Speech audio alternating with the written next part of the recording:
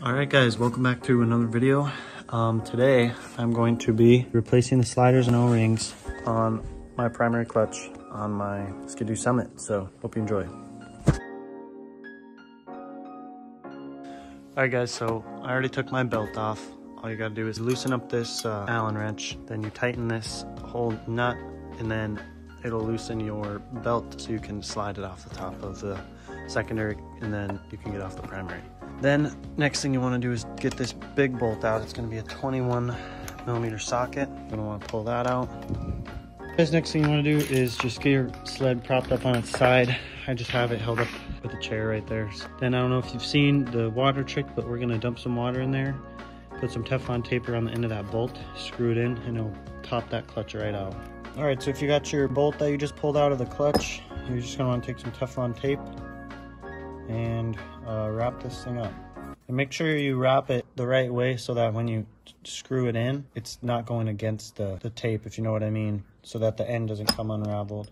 Just like that, and then let's go over to the sled. Once you got your tape on your bolt, just take some water. You're just gonna wanna fill up that hole and then thread your bolt in.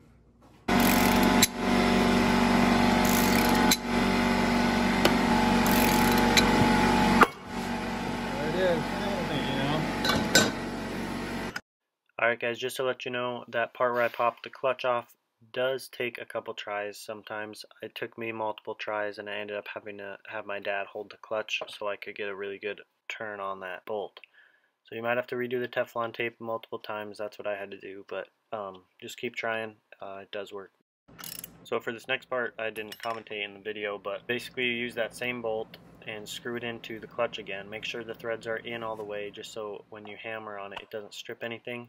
But then you're going to hold it in the air and then give it a good hit right on the bolt, and it should separate. I didn't catch it on video. For some reason my phone stopped filming when I actually got it, and I actually used a bigger hammer as well, so use a bigger, like a handheld sledgehammer, give that thing a good hit and it should separate. After you get that separated, it should look like this, and then as you see me do in the video, you can just pull that one piece right out, and then that's where you're going to access your buttons and O-rings.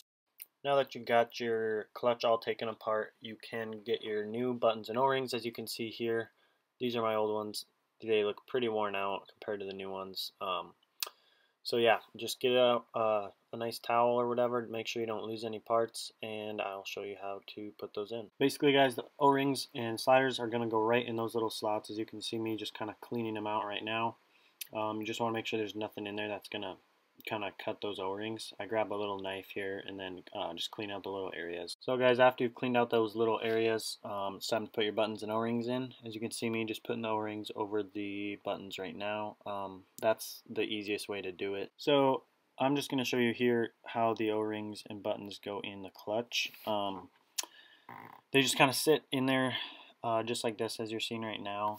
And there is a tool you can buy, or a set of tools you can buy to like hold them in while you slide it in the other part of the clutch, but you don't have to use the tool. It's just going to be a little more harder to do. So for putting these in, I just did like one at a time, or two at a time I guess, but you can see me just holding those two buttons on each side of that piece right there, kind of sliding it in like halfway, and then turn the clutch and try to do that all the way around. It is kind of tricky to do without the tool, but that's how I did it. If you do have the tools, you just put the clips over all the buttons, slide it in, take the clips off. It's pretty easy. Also guys, forgot to mention this, but there should be a little arrow on your clutch, and then there should be a little marker mark or an indent in the metal on the other side of your clutch. As you can see, I circled them on the picture above. You need to line that up when you're putting it back together. So make sure to do that.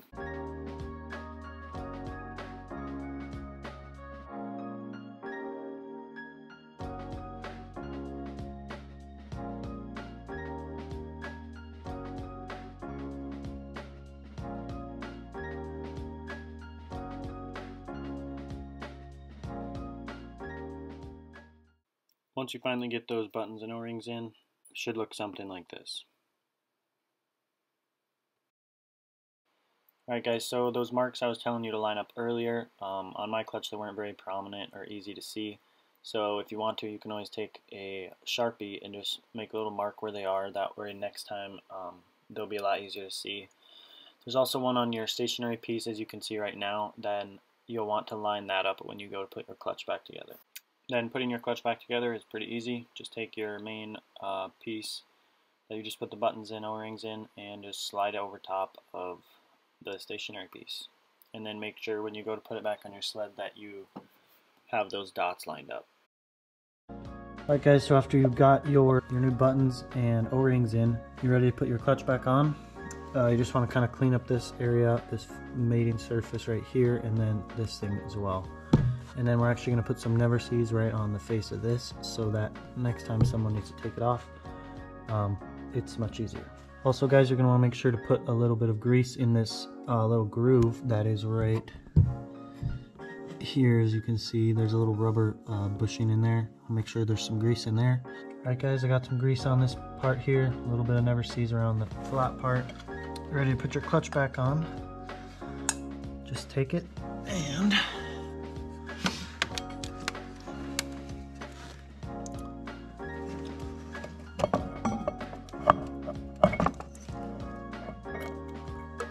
slip it right back on. I'm gonna push it in as far as it can go. Then you want to take your main bolt. Make sure you still have this washer that was on there when you took it off. Put that back on and get this thing started. Alright guys, so once you get to this part, you are going to want to tighten this thing down,